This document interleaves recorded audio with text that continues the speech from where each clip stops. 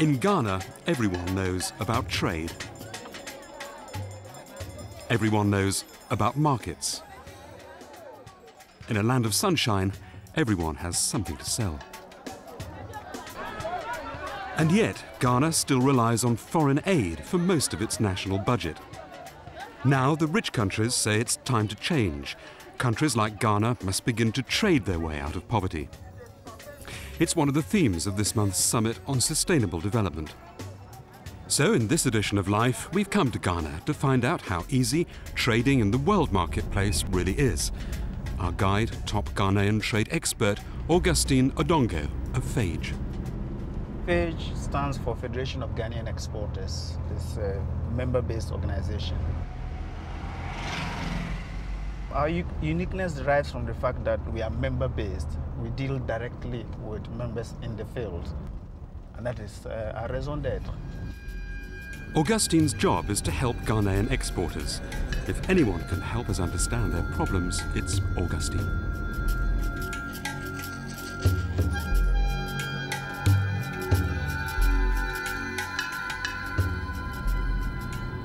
First stop, 5 hours north of Ghana's capital, Accra, one of Africa's biggest maize farms. We're going to Ejura Farms. This is one of the largest, if not the largest, maize farming setup in Ghana.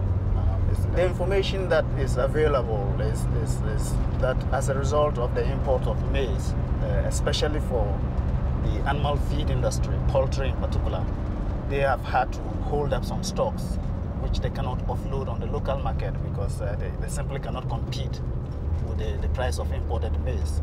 So, what I hope we'll be able to see is have a discussion with they themselves, the managers and the workers themselves, to see the full effect of this on them.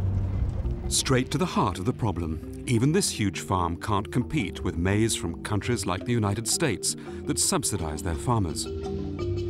Some of the stocks in these silos are held for the National Reserve, but mostly they just can't sell it. Understand you have quite a stockpile of maize up there in the granary. At this time of the year, you should be offloading this grain to make room for new maize coming in. Really? So why are you still keeping this? We're not getting the market for it.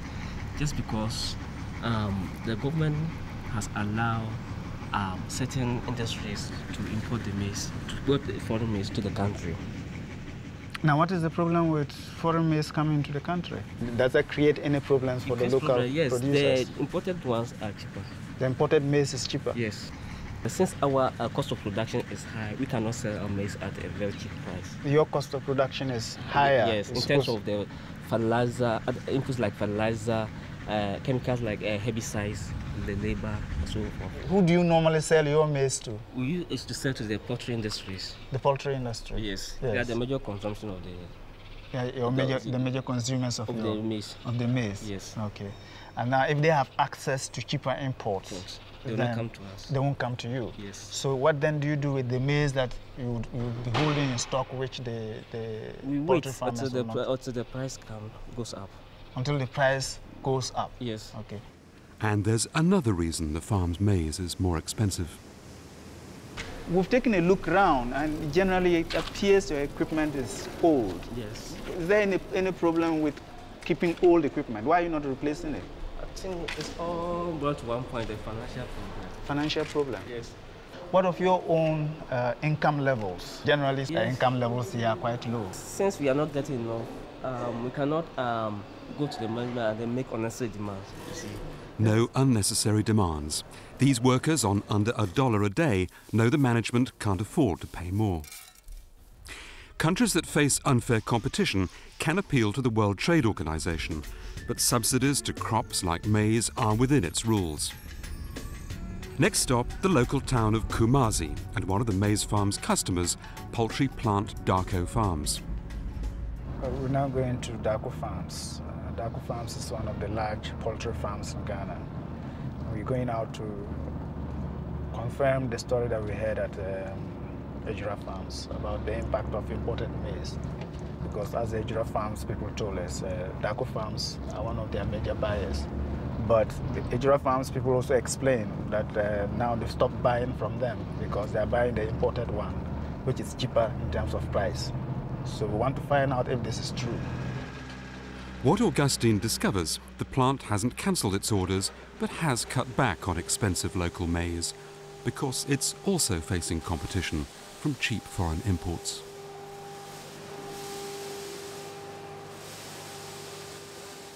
We do import yellow maize, but that does not mean we have stopped buying from them because that's the reason.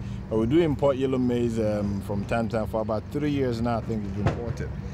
When the prices are higher, we'll bring in the maize to give us a lower cost of production so that we can compete with the imported chicken out there. Because the price the imported chicken arrives over here is relatively low compared to what is being produced.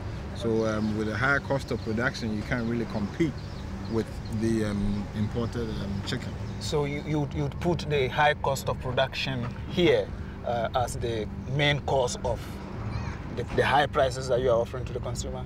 Relatively, yeah, the high cost of production, but I also looked at it from this angle that the goods coming from there, their maize or whatever has been subsidized, which is a lower cost for them to produce over there.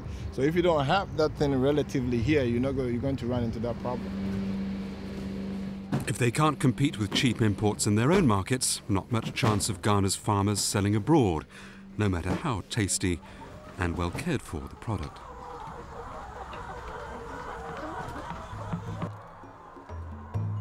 But cheap imports aren't the only challenge. Next stop, a banana plantation in the Central Lakes region of Ghana. Where did this come from? From the plantation. From the plantation? Yes. Then the selection process begins. Volta River estates export to the EU, to Europe. Their problem, trying to comply with the EU's licensing rules. Alex, you have quite a good setup here, and you export to Europe. Have you had any problems exporting to Europe? Indeed, there is. We still have to overcome this European Union license system on banana. Can you explain that further? What is this licensing system? Well, you know that I'm not a technical man, but what it means to me as a farmer is that we are not able to get our export into the market. Washing the crop is easy enough. So is spraying it with chemical preservatives. And the spray is meant to preserve the fruit. What's harder is meeting EU licensing requirements like length and weight. That means using lots of chemical fertilizers, expensive, and not the kind of farming they like round here. I think that the idea of length and sizes in bananas are just exaggeration of the actual matter, because to make your bananas grow big in size and in length, all that you have to do is to dump a lot of chemical fertilizer, and in the next couple of months you have your big length, your big sizes, and then your length. But we talk about fair trade, and fair trade has to deal with the environment, and therefore natural growing things is what comes into mind. You think about consumer choice. So we as a fair trade company, we believe that we have to grow our bananas in a more sustainable way. So in future, they'd like to go organic, if consumers will pay. Meantime, licensing rules and ever-changing quotas constitute for Augustine a serious non-tariff barrier. Not exactly a tax, but still a restriction on trade. For somebody like me who is in trade advocacy, that appears to be another barrier to trade. They're closing the doors on us. They're opening the doors with one hand, saying we are doing away with quotas, we are removing or reducing taxes, import duties, tariffs, and so on. Meanwhile, with the other hand, they are closing the door by bringing in quality requirements that are far beyond the capacity of local producers, especially the small-scale producers. Here, I wouldn't buy a banana using a tape to measure. The farmer, when he's growing it, hasn't got a tape to be measuring. But if that's what Europe is requiring, then Europe has to make an effort to help us to understand them and help us to be able to develop our capacity up to the level that we'll be able to meet each other halfway. That Ghana is still largely a rural and agricultural-based economy. About 70% of our people earn their living in agricultural activity. And part of this, the more paying part of agricultural activity is that which is committed to exports. So if as a result of the increasing quality requirements by Europe, we lose out on our agricultural exports, what it means is that those who are currently engaged in agricultural exports are going to lose their jobs. After all this, you might be forgiven for wondering how Ghana's farmers can ever export at all.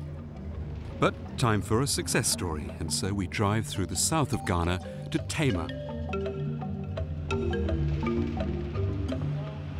Athena Foods makes pineapple juice. It's also had problems with non-tariff barriers, but its canny US-trained manager found a way round them. So one local producer who has captured a thriving export market. But tell me, you've been doing exports to Europe for quite some time now, more than a year, more than 3 years. Have you had any problems meeting the EU requirements, EU regulations and so on? Yes. What exactly is the problem? When we started, the product was pretty good. The fruits, the analysis in Germany came out very well. And it was so good that one buyer was actually using it for baby food formulation. Then we ran out of fruits, went to Ivory Coast. And with the concentrates that were made from those fruits, they had high ethanol residues on them. This is the name of a chemical? Yes, it is a chemical. The EU has a regulation on the amount of residue of this chemical that can be allowed on a fruit or on the extract of a fruit. Exactly. Okay. Exactly. How did you overcome this problem? We tried working with the Ghana Standards Ghana Board. Standards Board. Okay. They didn't even have the mechanism to analyze it. Then we realized that we had a big problem on our hands. While trying to resolve it, we took what one may call an easy way out. We realized there was a market for organic juices, and we started adapting our plant. Yeah. And this is what we did, and that's what we're exporting now. The EU is moving towards zero residue levels. EU is moving towards organic. It turns out organic farming, at least with pineapple and some of the vegetables that we grow and fruits that we process here, the farming conditions are compatible with our rural farmers' method of farming. So now the issue becomes, how do I encourage the rural farmers to grow more organic for me so that, I wouldn't have to worry about residue levels, just satisfy the conditions of organic fruits, organic production, then I should have no problem with EU, because I will be at where EU is trying to get. Next stop, another success story, Farmer Pine on the outskirts of the capital Accra, a cooperative that helps farmers produce those tasty organic fruit.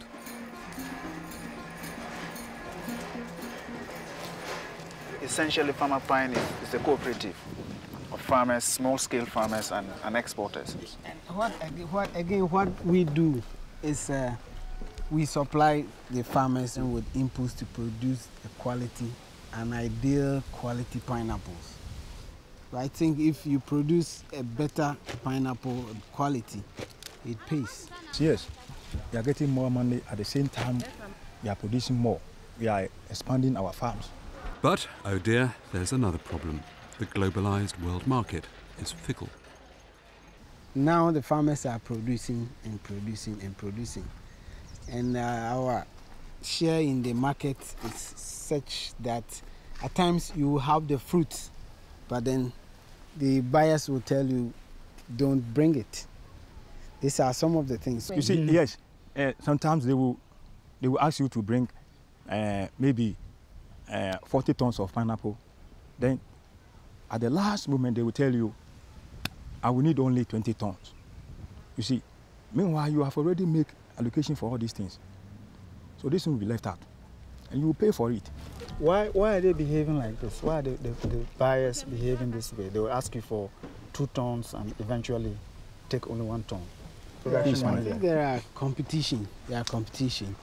So where you have these multinationals, when they flood the market, you are nowhere. So I think that has been the problem.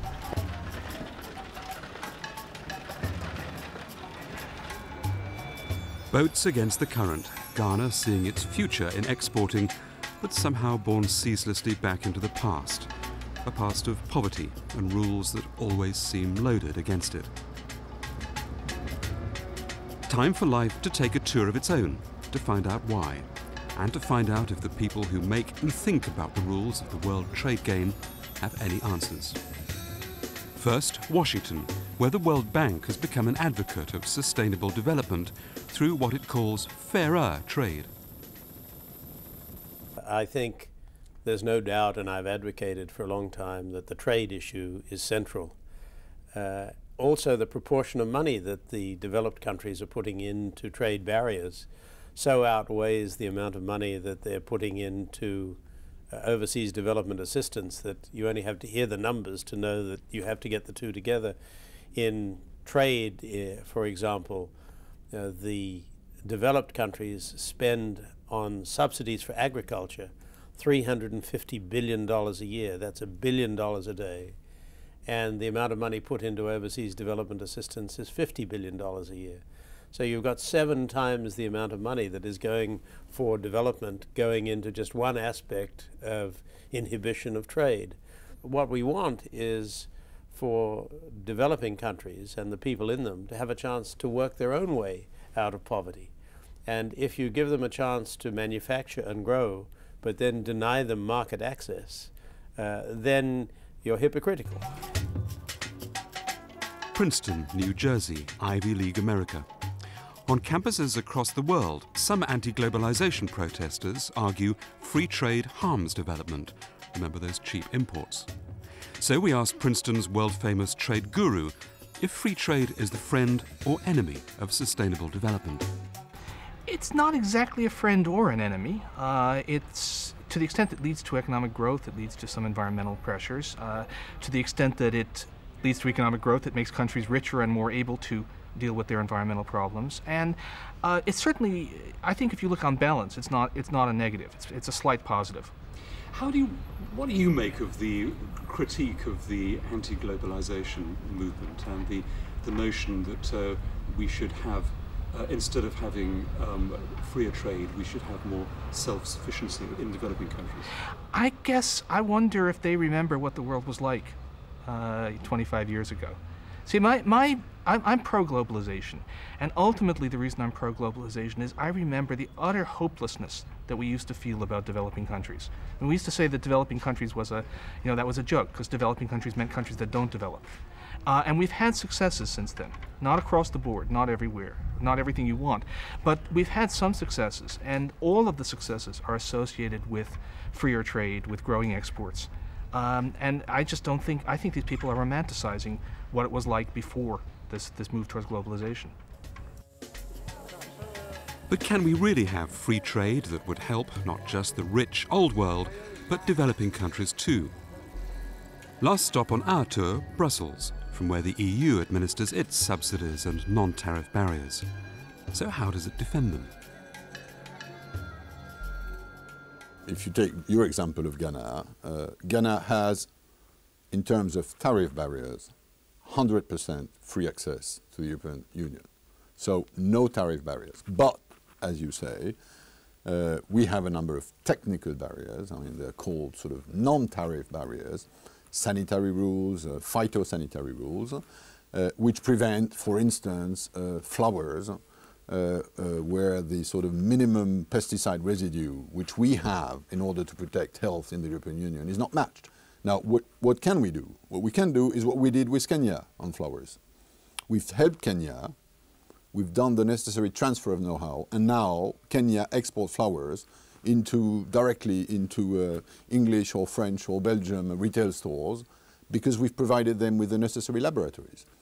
So it is possible, and we are concentrating our development, our technical assistance, our development aid onto things like that. But of course, the small farmer needs to sort of have access to this testing hub. And this is back to the local governance problem. They have to organize themselves so that if they produce flowers, they can go to this laboratory and there will be 5 or 6 of these for Ghana, and then it will work. Doesn't the fact that EU nations and the rich countries generally subsidize their own farmers and agriculture to the tune of billions of dollars a year stop the developing nations trading their way out of poverty by selling their own farming products? It's not very fair to compare, I mean, sort of social policies with development policies. I mean, one could also say that we spend hundreds of billions of euros on social security. Yes, we do that. But does this have to be compared?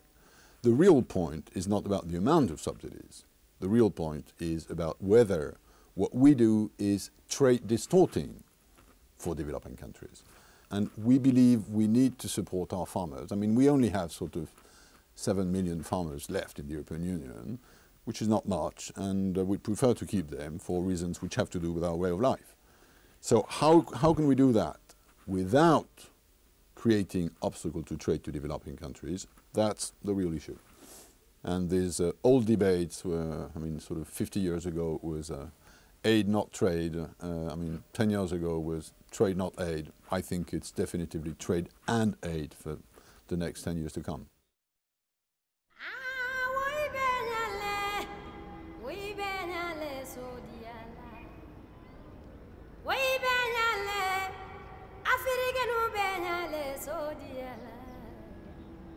Back in Ghana, Augustine's last stop on the shores of Lake Volta. Ghana's big, beautiful lakes and rivers are still full of fish. A time-honoured way of preserving the catch is to smoke it, also a way of adding value for export markets. But those non-tariff barriers are a problem again. Local people tried to meet the EU's hygiene and quality rules, but the EU made the rules for smoked fish even tighter, as Augustine showed us up on the hillside.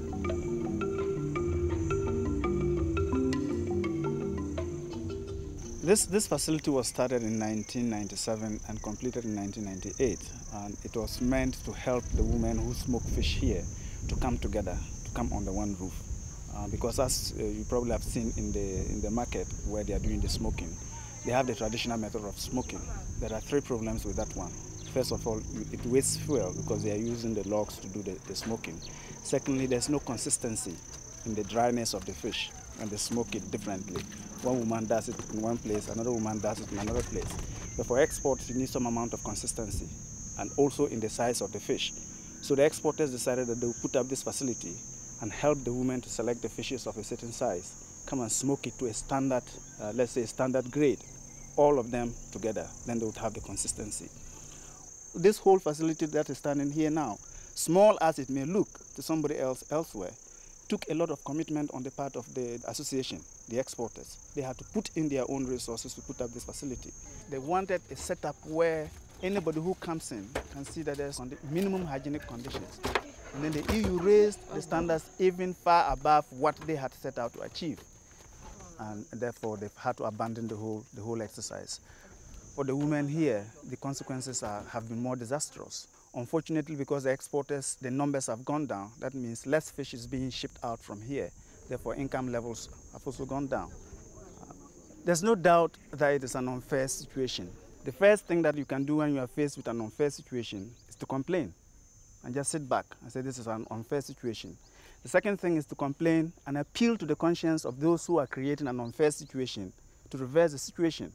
People like to call that, please level the playing field. The third option, which we are committed to, is to find ways to be able to build alliances between us here and whoever has an interest, our interest in mind at the other end, to be able to take these issues up.